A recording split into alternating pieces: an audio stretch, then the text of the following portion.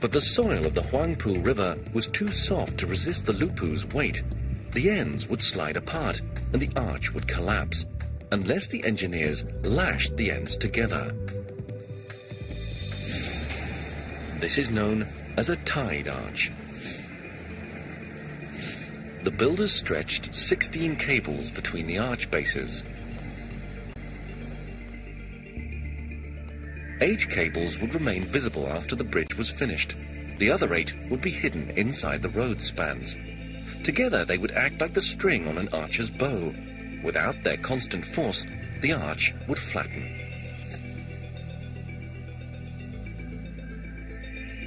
So when you have a loading on the arch, it creates a very high horizontal force, pushing the end of the bridge away. So you put a cable to tie them together, so that this horizontal force is acting against each other in the cable.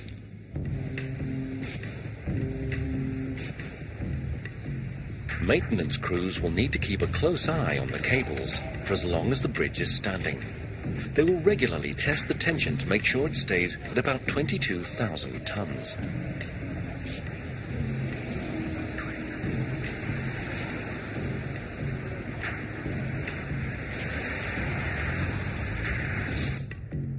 The Lupu Arch was now ready to carry the load of the roadway. Workers began to raise the 15 road deck sections. This was another heavy job. Some sections weighed 450,000 kilograms.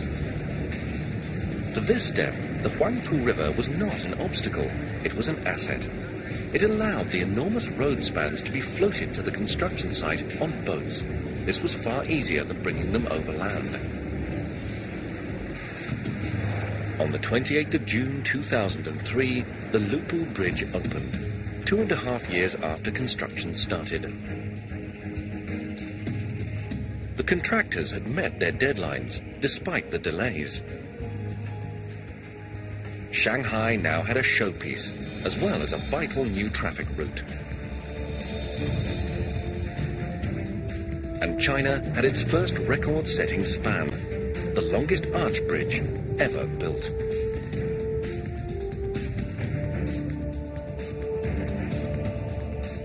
But this victory was quickly overshadowed by China's insatiable need for bridges. The Chinese want to link their entire nation to form one modern economy. It was hard enough conquering the Huangpu River, which sliced Shanghai in half, but China had another river that cut the whole country in half. The Yangtze is China's longest river and the third longest in the world. It once divided China geographically and economically, a 6,300-kilometer obstacle to China's growth. 3 hours west of Shanghai, the Chinese began to bridge this divide with one of their greatest megaspans yet. A suspension bridge called the Runyang. The Rùnyáng needed to leap 3 times further than Shanghai's Lupu Bridge, more than a kilometer in a single bound.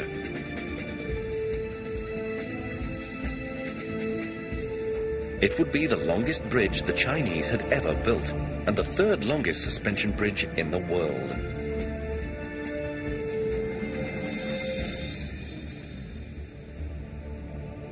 Its enormous twin towers would climb over 200 meters into the air.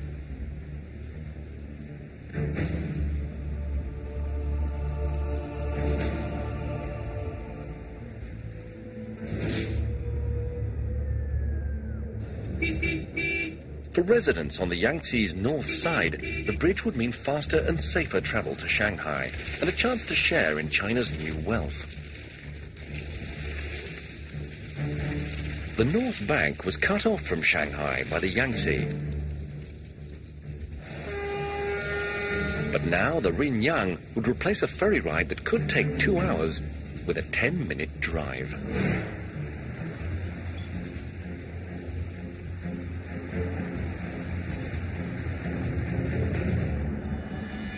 In 1998, designers began to address the idea of bridging the Yangtze between the ancient cities of Yangzhou and Zhenjiang. But immediately they encountered a problem.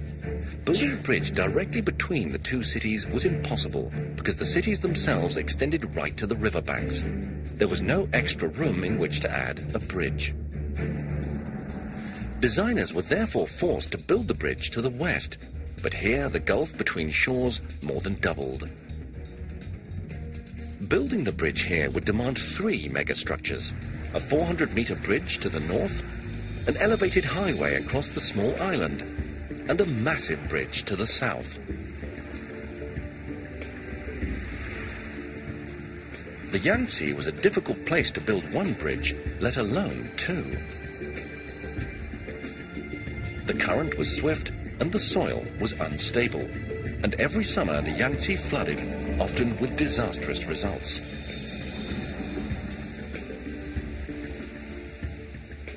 A deluge just months before construction started inundated an area larger than England. If there was a severe flood during construction of the Runyang, it could cripple the project. Builders tackled the North Bridge first, where the shorter distance made their job easier. They erected a cable-stayed bridge, the cheapest and simplest design. The roadway was supported by cables attached directly to 2 towers. This 400-meter structure had no trouble spanning the river's north channel. Cable-stayed bridges have been built that are twice the length needed here. It was a huge construction project, but not record-breaking. The state-of-the-art design looked stunning, both day and night.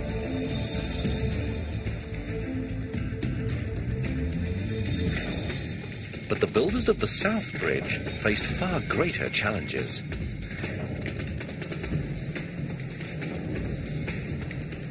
The distance they had to build across was almost 4 times as far, too far for a cable-stayed bridge to reach without putting several towers in the river. And engineers couldn't put any bridge towers in the Yangtze. The South Channel was the main shipping route around the island. There was a constant crush of boats.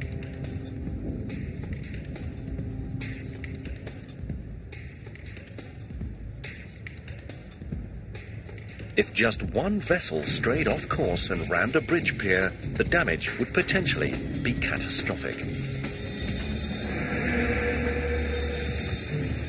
Engineers learned this the hard way when a ship collision destroyed a bridge and lives in the United States. The Chinese engineers faced a long list of challenges in their attempt to bridge the Yangtze River.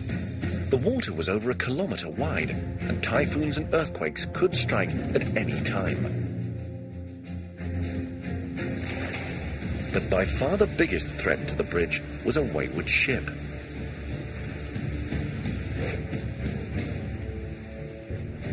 In Florida in 1980, the 20,000-ton Summit Venture destroyed the Sunshine Skyway Bridge.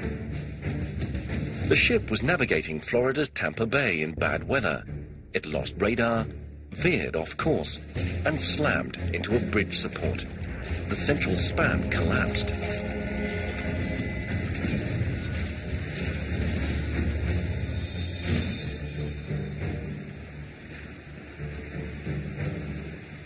The crash killed 35 people, including 26 traveling on a bus that careened off the bridge. The Runyang's builders did not intend to risk such a tragedy. They would base as much of their bridge on land as they could, and only one design could leap the huge distance and keep the towers near shore: a suspension bridge. The design for the Runyang, like every modern suspension bridge, relied on 2 main cables that stretched from one shore to the other. At each end, the meter-thick cables were rigidly anchored. But everywhere else, the main cables could and would move, even across the top of the towers. The towers were like tent poles, propping up the cables. But the cables were simply draped over the top. If the main cables were anchored to the tower tops, the towers would not be able to withstand the pulling forces. They would tumble inwards, and the entire structure would be lost.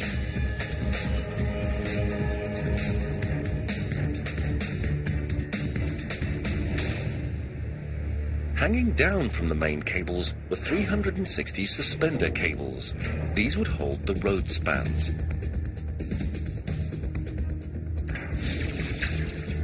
And these joints were also made to move. This flexibility would help the bridge to survive extreme poundings from earthquakes and typhoons.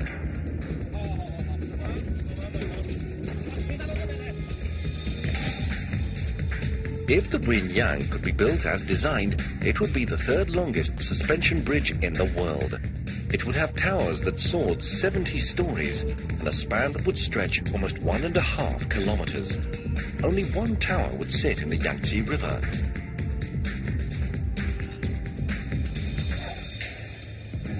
Just two other bridges in the world had longer spans: Denmark's Great Belt and Japan's Akashi Kikyo.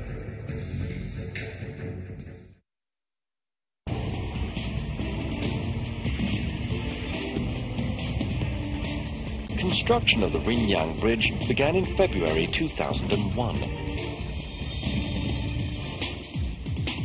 The project was so important to China that President Jiang Zemin himself attended the groundbreaking.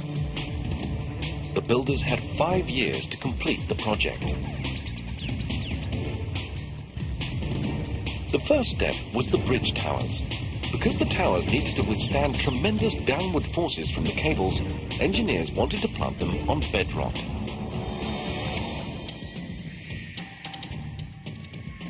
But the Yangtze mud was incredibly thick. To reach solid footing, the builders needed to sink 32 piles at each tower site.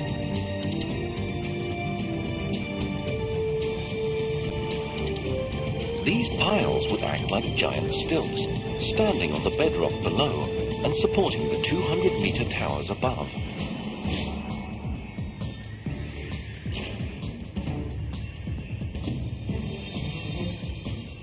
This was a critical step to ensure that the towers remained upright.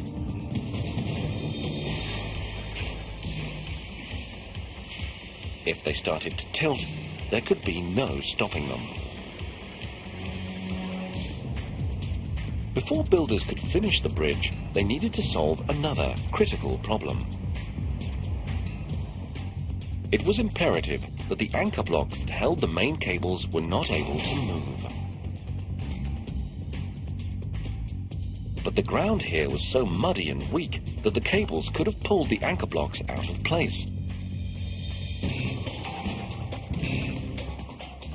Overcoming this weak link would be the most difficult and dangerous job of the entire project. China's Runyang Bridge would be the third longest suspension bridge in the world. Loads on its main cables would be enormous. The cables would tug at their anchor blocks with the force of 68 million kilograms. Designers needed to prevent the anchor blocks from moving, or the bridge could collapse. To do this, builders would have to extend the anchor blocks at least 30 meters underground. They would be the largest anchor blocks the Chinese had ever built.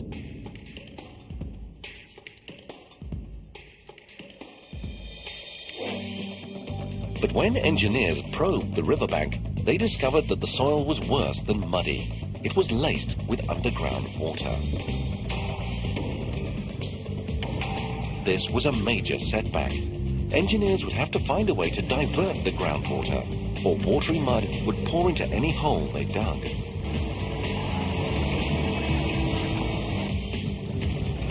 And it could enter so fast that it would trap the men working inside.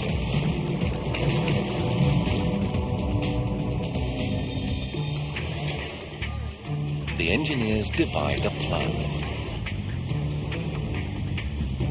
They decided to keep the water at bay by erecting a gigantic underground dam.